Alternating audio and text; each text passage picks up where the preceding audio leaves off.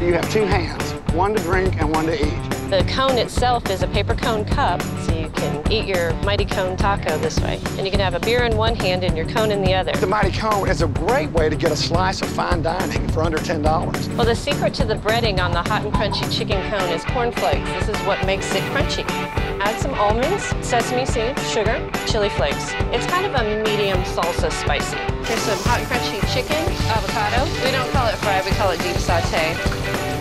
That's really good. I would recommend it. I'd also recommend a napkin with it. Sometimes you have to wipe it off on the cone.